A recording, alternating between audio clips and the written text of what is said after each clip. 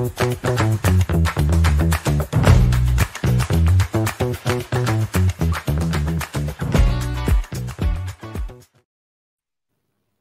Andrew, nice to meet you. Hello, nice to see you again. Nice to see you and hear you. It means that internet is okay. Thanks to Satoshi. We're welcome you in Incrypted Online Marathon, hoping to hear some good news from you. So if you have presentation, please share it with us. I will give it on. Sure, absolutely. Thank you so much for inviting. It's my real pleasure to be here. Just to give you a short heads up of what we're going to talk about today. We're going to talk about bridging, why bridging is important in general, and how bridges can potentially help in situations when you need to donate money, donate crypto in humanitarian events. It would be part of the topic to discuss, and then we will have some questions, hopefully, or not. So let me share my screen. Okay, I can see you now, but just say okay if you see the screen okay. Everything is okay. The audience is yours. Please welcome. Thank you so much. So yeah, I'm Andriy. I'm co-founder of Allbridge.io. And as I already mentioned, today I want to discuss how we can use bridges to various purposes and why bridges are important in general. This is what I want to start with. So why do we need the bridges in the first place? Now, we live today in multi-chain world. We see a lot of new blockchains emerging each and every day, and we need a method to transfer assets between one blockchain and the other one, essentially enabling users to come in and experience advantages and disadvantages of different protocols. And to do that, usually there is an official bridge to the blockchain because it is essential part of infrastructure. If you are building, let's say, a city somewhere on the river, you need a bridge so people can come to the city and outside of the city. So this is one part of the problem. I mean, not the problem, actually. It is one part of why we need the bridges. Second one is, as I already mentioned, we live in a multi-chain world today, and users want to benefit from all the chains that they have the access to, not specifically focusing on just one. I know that Bitcoin maxis would probably hate me for that. I know that some of them are right now in Prague or Amsterdam, but we have to acknowledge that different blockchains, they do indeed have different advantages. And if we want to make the most out of the market, especially in tough times like today, I think we all saw the flash crash in the night. We need not just focus on something that is one thing, but we need to explore different opportunities. And that also means building the applications on top of the bridges that allow people to easily cross from one chain to the other. Last but not least, I would like to mention that there are liquidity farming opportunities because some people do come to crypto to earn some money, and some protocols do incentivize people if they move liquidity here and there between the chains, using different bridges, using different methods. So bridges can be a good tool there too. Why I am personally talking about this? This is, a good question. I do have a lot of expertise in building bridges. We launched our first bridge on mainnet in July 2021, and we transferred, I think it is quite an impressive amount of 6.4 billion worth of USDT combined. I'm calculating on the average price, but just so you get the idea. Today, our bridge integrated with 19 different chains, which I think it is also quite a cool number. And we specialize in integrations of EVM chains with non-EVM chains. Since 2022, we have been also working on cross-chain stable swaps, and I will come into that topic just a bit later. Why do we need them and how bridges are evolving? If we think about the origins of the bridging market, in the beginning, bridges were mint and burn. That means that you deposit an asset on one chain, on the destination chain, you receive sort of an IOU, wrapped asset, how it is called, which means that this asset out there it grants you the right to cross the bridge in backwards. So you enter the chain, you get this asset, you play with it if you have the liquidity there. And then if you want to go back, you can go back by burning this asset and retrieving your original asset. This architecture was good at that time, and it also enabled the transfers of large liquidity volumes because Bridge basically prints this new asset on the destination chain. But the problem here that I would like to speak about is that this generation of the bridges, which have been on the market for quite some time, they sort of each and every bridge creates its own asset. And that creates this problem, which we call liquidity fractionalization. That means that if, for example, you use our bridge, Allbridge, which we call Classic, to transfer your USDC to Solana from Ethereum, you will get this USDC on Solana, which is Allbridge USDC. If you use Portal Bridge by Wormhole, you will have Portal Wormhole USDC, and the smart contract would be different. And then when Circle comes and issues a native smart contract on Solana, it is third contract. And all those three USDCs, which are supposed to be the same from the logical perspective, they're actually different from the technology perspective. And that leads to the user confusion.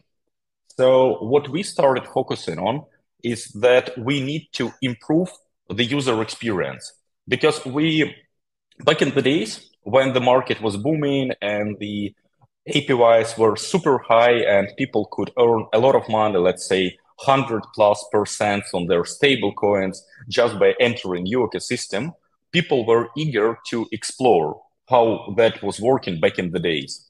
Depositing an asset on one side, then thinking about gas token that needs to finalize the transaction on the other side, then swapping the wrapped asset to the native asset using some extra protocols.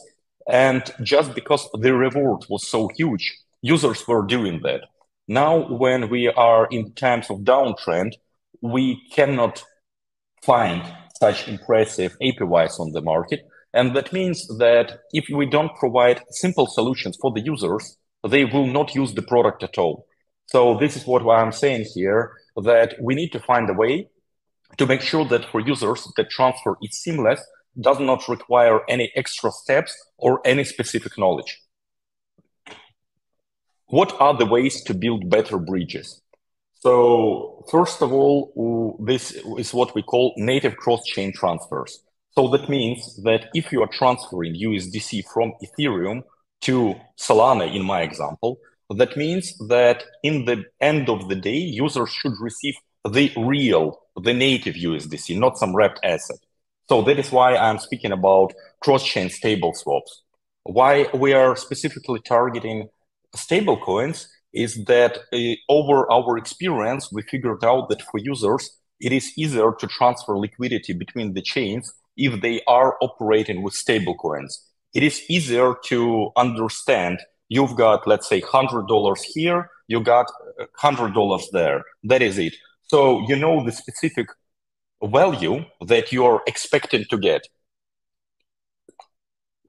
Second part, which is also important, is that we should aim to create a one-click solution, not like requiring users 10 different integrations, accepting the transaction, sending the transactions, receiving, converting. It should really be simple. Then messaging protocols, which is underlying technology for the bridges, which you could think of, it's like TCP/IP for the internet.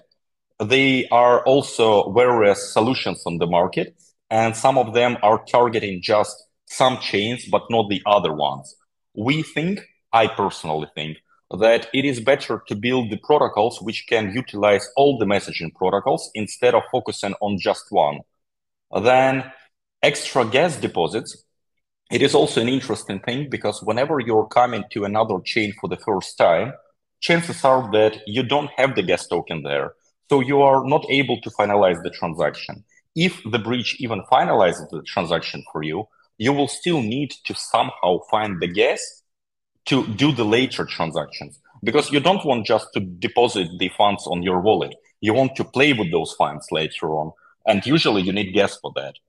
And last but not least, it is bridging beyond EVMs, because I think that today 90% of the bridges on the market, they're targeting just the EVM chains, which is understandable from the technology perspective, that it is basically the same Solidity smart contract that you deploy here and there, and you don't need to think of other technology issues. But I think that it is important to understand that there are not only EVM chains out there, and the users need connection to those chains. This is why we are focusing specifically on connecting EVM chains to non-EVM chains, because a lot of other bridges are simply not doing that.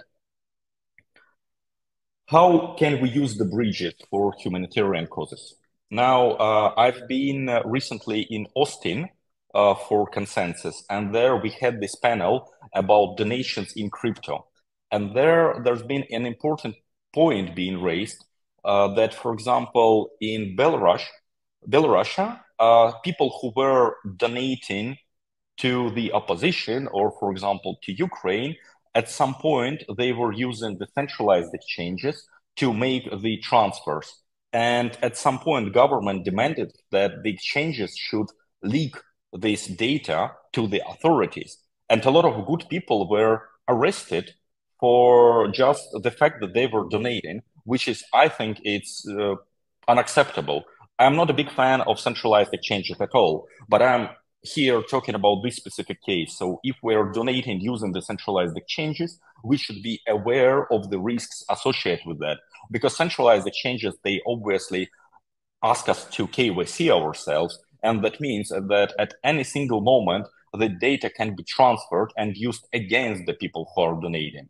Now, if we are speaking about solutions without centralized exchanges and solutions where we need certain level of privacy for the good cause, then we can take a look at the mixers. But here is another problem. Whenever you're using a mixer just for a good reason and like donating, you're still using a mixer. And in all analytics data software, this transaction is going to be marked as the one coming from the mixer. And for a lot of people, that can be a problem, even for those who are accepting the funds, because if they want to accept the funds, take them to an exchange to make withdrawal, cash transaction withdrawal, and the funds are coming from the mixer, the exchange can obviously block those funds. And I think that bridges here, it could be a potentially clever way to get past this problem. So let's say in our market, the majority of people, the majority of OTC desks, which are helping people to get from their cash to crypto and backwards, they're using USDT on Tron. And if we think that people are, for example, sending the funds on Ethereum in the form of USDC, and those funds go through the bridges, through cross-chain stable swaps, get converted to USDT on Tron, it is way more difficult to trace this transaction back. It is still possible, but here it does not look like the mixing transaction, and you need specific level of technology knowledge to understand that there are messaging protocols where you can look into, you can see those transactions. And I think at this point of the market, most people, they don't really care about that, to look that deep into the tech. So I do think that bridges could potentially be a good tool for privacy transfers at that point.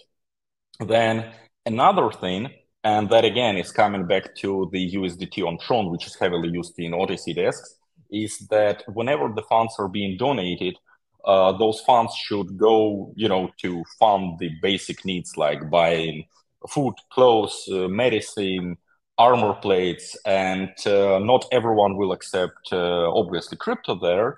So the majority of people would still need to use the OTC desks to transfer from crypto into the cash to finalize the purchase. And at the same time, there are huge communities out there that are not really using USDT on Tron. So what bridges can do here, they can share this valuable tool, as I think of it, that people are donating in the currency that they want, but the receivers get the currency that they need. And bridges sort of come as the middleman, enabling this whole process. And this is another use case which I'm potentially really fond of. What is next for cross-chain bridges? I think that I'm saying here on this slide that bridges will become a foundational layer for DeFi products, but I think they already did. It is the infrastructure layer which people are building on. But what is important here is that I think that people will start slowly moving from the bridges UI to more like under the hood integrations and using the dApps that they want. So whenever someone is making a bridge transfer, I don't think that the end point here is to make the bridge transfer. The end point here is to make use of some sort of protocol on destination chain. And I think that from the user experience, it is way more convenient to, instead of going to bridge UI, sending the funds, then going to protocol, connecting there with the wallet, is simply using the protocol with this integration already enabled. And I think this is where the market is shifting into right now. And I think it is like this, if you are traveling in a car with your family from one part of Kiev to another and you are crossing the bridge, you don't really care about who built this bridge. You just want to go to visit your friends or you want to go visit your family. It is not about the infrastructure. It is more about the utility. So that is why I think that in the future, we will start slowly see bridges UIs fading out and more people just using the protocols, not even be aware that they're using somewhere the bridges under the hood. So to do that, it is important to build nice SDKs. It is important to work with aggregators. It is important to think about how easy for the protocol is to do this bridge integration. And our end goal for everyone operating in this ecosystem is to make life of our users better. And to do that, we need to simplify it as much as possible. And because of that, I think that focusing on that sort of integrations, it is something that we really need to think about. I think that that mostly covers everything that I wanted to share with you today. So I specifically left some time for the questions. So I will stop sharing my screen right now, and you tell me if you have any questions at the point.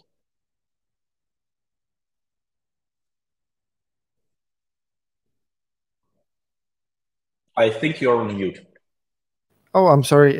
First of all, thank you for your presentation. It's really beautiful in the colors of Incrypted Conference 2023. It's just perfect. We should here say thanks to our designer, Rami, who put a lot of time and effort into making this happen. Thank you, Rami, if you're watching us. Really, I had questions, but during your presentation, I got answers on these questions, and it's cool because I wanted to ask, like, bridges are used mostly by tech-savvy people, and how to make them to be used wholesale. And you told about the under-the-hood solutions, and it's okay. It's understandable that if I will not even understand that I'm using cross-chain, it'll be great, and it will help to bring mass adoption to that. So I'd like to ask the question which we ask all the speakers, like, what do you think can boost Web3 in Ukraine? There is a nice joke that the IT, at some time it was like really popular in the circles. I mean, that the IT has been developing so efficient in Ukraine thanks to the Ministry of IT. And then people say like, wait, we do not have the Ministry of the IT. And I say, yeah, exactly. That's the point. That's the point. So I think that Ukraine is already, it's a beautiful place. A lot of super cool projects emerged from Ukraine. And over time, I came to crypto just for, your interest in 2015. So I've seen a lot of things on the market.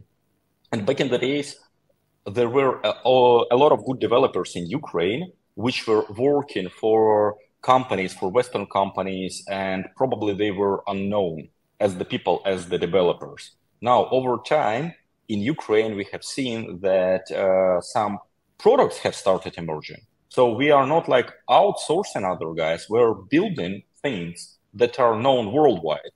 And it is super cool. It is really an evolution. This is something that we want because we already know that we have good scientific knowledge, that we've got nice technical expertise, nice technical education. And now we are entering the market. We have already been through the past few years by building products. And it is cool. And one of the reasons why it has become so popular, it is and so efficient, it is the lack of regulations. So people were basically allowed to do what they want to do without any guys in the suits telling them, here you can do that, here you need a license, blah, blah, blah, this sort of shit. Sorry. I'm not a big fan of all those laws trying to regulate crypto in Ukraine because I think they will slow down the development. So the best way to answer your question, what can we do to boost the Web3 tech and crypto in particular in Ukraine, is just stay away from that. Just don't touch them. Let people do their job. Let people work. Let people think. Imagine new beautiful things. Just don't, try to put them into that cage with all the regulations, because once you do that, then I think this market would be done for good and people will just find another place to stay. But don't you think that this will this will let people do what they want to do? They will create great projects, great companies, but they will be registered not in Ukraine. They will be registered in Estonia, in some Malta, and other countries. Singapore. Singapore, yeah, and no taxes in Ukraine. Okay, I don't know where the taxes going, but okay, taxes in Ukraine, no. And we were talking with some previous speakers about that funds and accelerators which can boost startup culture in Ukraine will never come in Ukraine. They will take developers, they will take specialists from Ukraine, but not come to Ukraine. Is it a problem on your point of view? I think that is entirely untrue. I know a lot of accelerators actively working with Ukraine, and I think that the fact that the people who live in Ukraine get their business incorporated someplace elsewhere, it is not a big deal. People still earn money in Ukraine. People still spend money in Ukraine. And it's not only about Web3, it's about the whole IT thing in general. I think that one of the things that our developers became so well known worldwide was this individual taxation. I'm not entirely sure how this should be translated into English, but I think you all know what I'm speaking about. FOPs, where you just pay the 5%, and the companies that were structuring their business the way that the employees were like individual contractors paying those 5%, that made them efficient. When the capital wants to invest, when the companies are willing to hire people, when the companies are being built, they need to find a way to minimize their costs. And it is like two sides, two questions, like, is the person a qualified expert, and how efficient is the person from the cost perspective? And if the answer to those two questions is positive, that means that the person is being employed. If not, that means that the company will start looking elsewhere. I don't know, in India, for example, or in other places. So whenever we start complicating the whole system, whenever we start putting a larger tax burden on the companies and on the people, that means that they will essentially become less efficient in the global perspective. And all those companies that are seeking to hire people, they will be looking for people from the other companies, from the other countries. And in the end of the day, that means that less Ukrainian specialists would be efficiently employed. They will get less money, they will spend less money, and the whole economy system would suffer for that. Okay, I get your point of view. Somewhere I agree, somewhere no, but it's okay. I hope that someday we'll meet in person and talk about that. It's very interesting. So the last, not serious question: when the bull market will start? I think I can expect it to start within the next 2 or 3 years. I don't think it will start next year. I think that the whole concept that whenever we get the halving, we've got the bull market would be wrong this cycle. I do believe in crypto. I do believe in crypto utility. It's just that fact that so far I don't see any new cool narrative. So previous bull market started with the DeFi summer. The market before, the bull market before the last bull market started with the ICOs. So like alternative to IPOs, people invest in blah, blah, blah, this kind of stuff. Right now, I don't see anything that will, ignite this new bull market. So I think it will take time. There would be a solution. It just would not be that fast. I think like 2-3 years from now, it is pretty reasonable to expect it to start.